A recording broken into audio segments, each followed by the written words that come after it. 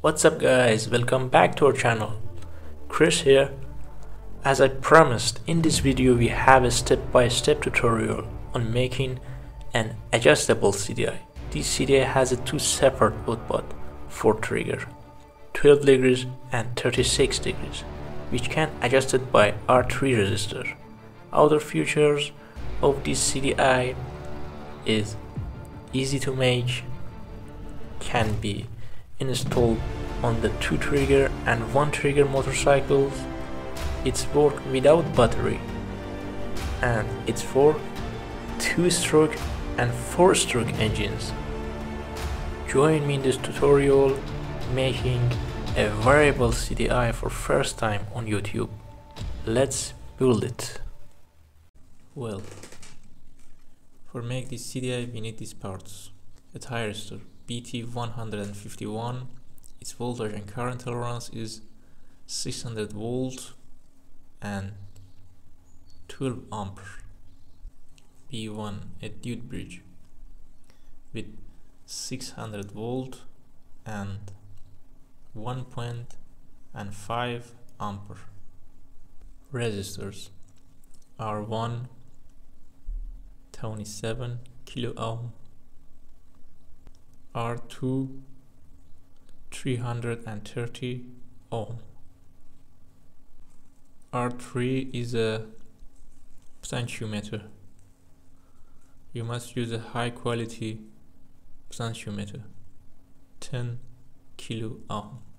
R4 27 ohm. R5 47 kilo ohm. D1 and D2 is a rectifier diode 4007. And finally capacitors. Except C3 capacitors, the other capacitors are placer and they have no polarity. C1 1 microfarad and 400 volt, a polyester capacitor. You can use also MKT capacitors. C2 is a 100 nanofarad and 50 volt. C3 is a electrolyte capacitor which have a polarity. And C4 is a 22 nanofarad and 200 volt. Well, let's draw the diagram. We need a PCB board here in 4 and 7 centimeters. First, we draw the actual size of the board and parts on the paper, and then we place the part on it in this way.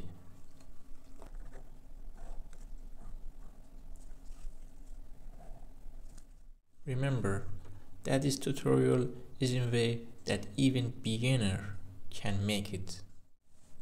Well, we have a capacitor C1 here,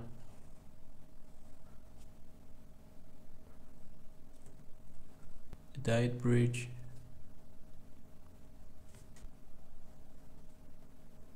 C4 capacitor,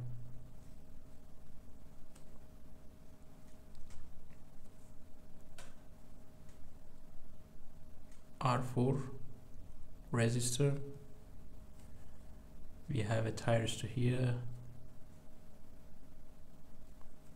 This is a cathode base, anode base, and the gate. R1 here. C2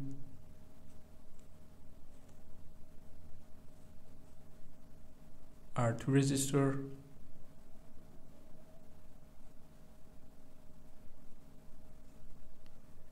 D1 diode with a negative with a black line. We have a potentiometer here and C3 C3 is a electrolyte capacitor which have a polarity, the positive base here. And finally we have a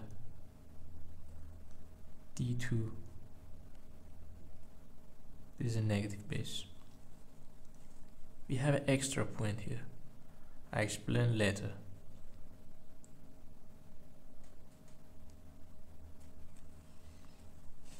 Now, one side of the C1 capacitor go to the ignition coil.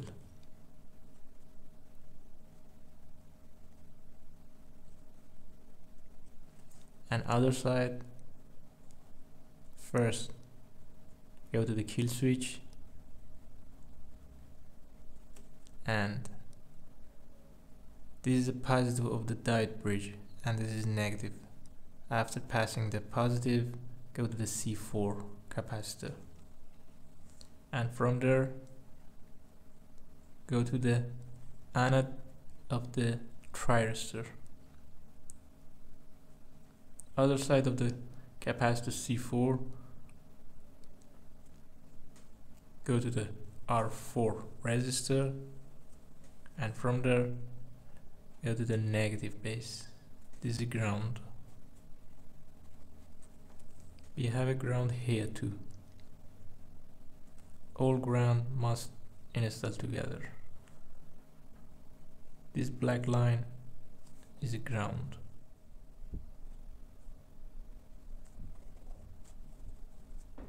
Cathode of the resistor and negative of the bridge, and this base of the bridge diode install together, and from there cathode and R1.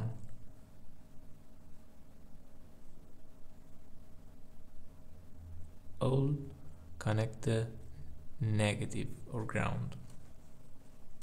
The other side of the R1 go to the C2, and from there go to the R2.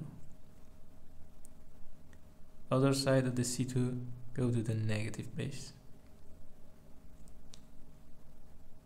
and the gate of the resistor install the R1 other side.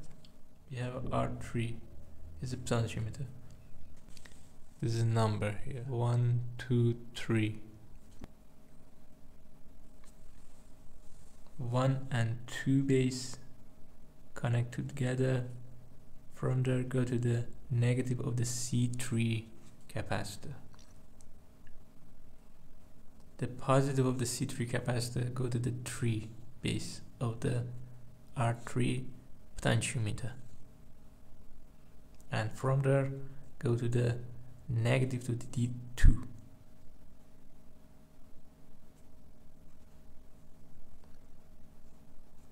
We have an extra point here. I explain later. And after crossing the extra point, go to the negative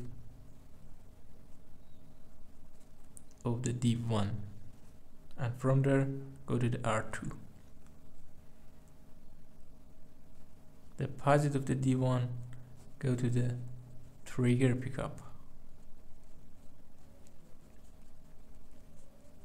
This is the second output, 12 daggers. The positive of the D2 go to the first trigger pickup. It's 36 degrees. Trigger output 1 is a high RPM. Second trigger output is a low RPM. This base of the diode bridge is a AC from a stator. And finally the R5 resistor is placed between these 2 points.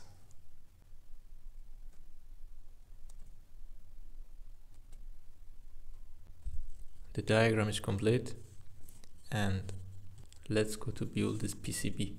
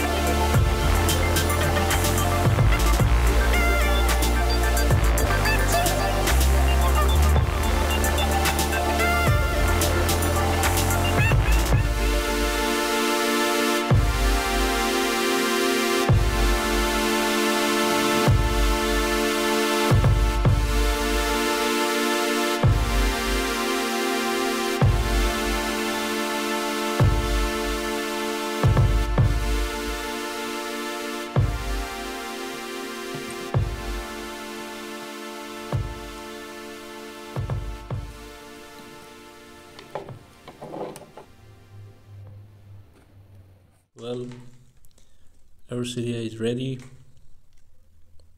but about this point, I said I will explain. This place for a jumper installed here. We need a 2-pin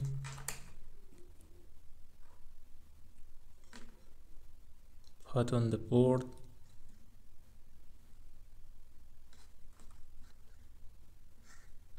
And solder. That's it. Installing a jumper allows you to adjust sensitivity according to the pickup coil to 36 degrees, this wire.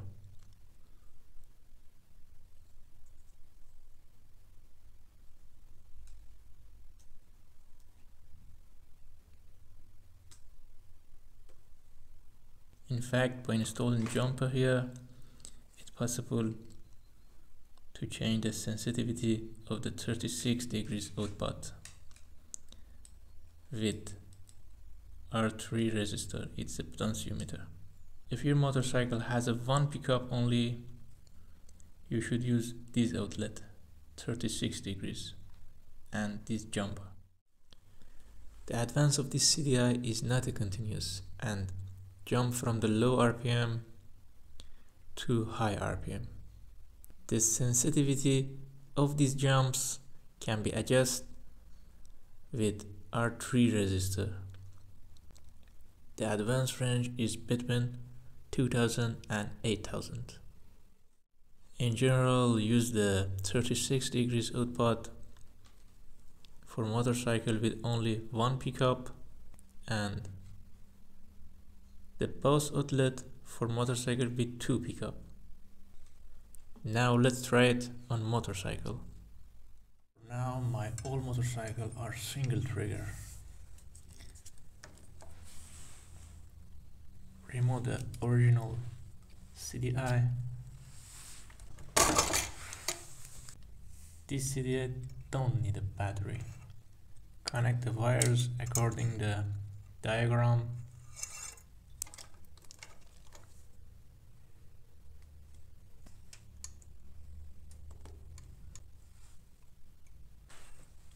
First, I use 36 degrees trigger output. Now we're gonna start and check the spark with 36 degrees output.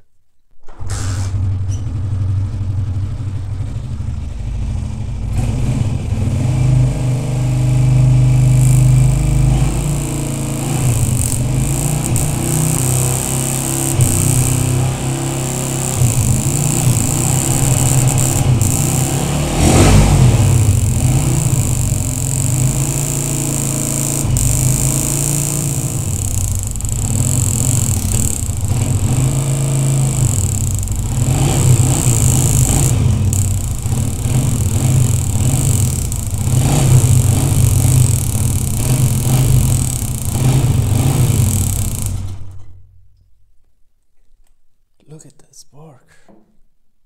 This is a monster. When it reaches the end, it makes a sound. Listen the sound.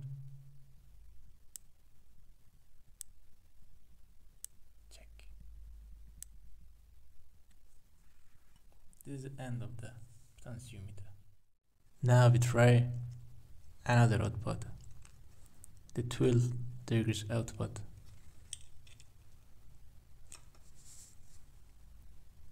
And let's see how it works.